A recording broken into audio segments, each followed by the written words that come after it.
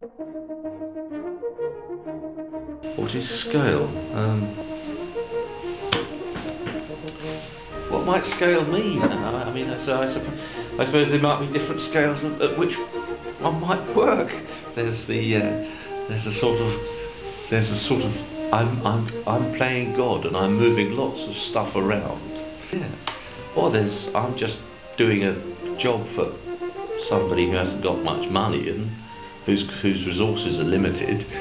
Most people live in extremely ordinary situations. Their lives seem maybe quite complete. Perhaps the largest building they might ever have gone to is a church, maybe, and then maybe they did that.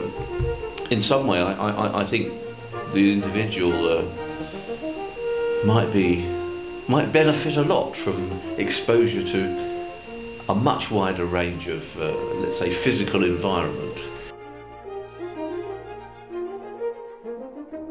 And certainly for the student of architecture, should really be looking at bigger things.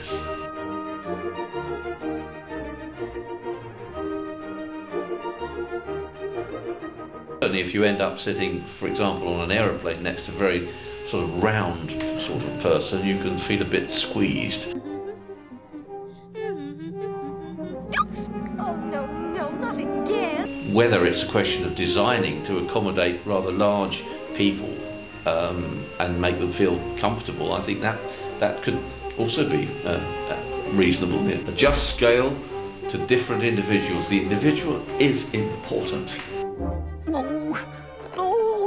Oh, help and bother. Well, it all comes from eating too much. It all comes from not having front doors big enough.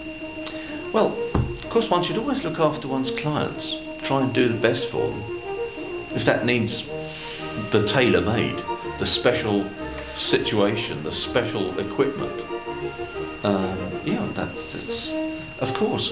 Teorierna jag tror kommer komma undan utan några som helst problem. Var försiktiga med huvudet nu bara så blir det nog jättebra. Sometimes actually one has to be a little cavalier and not solve everything.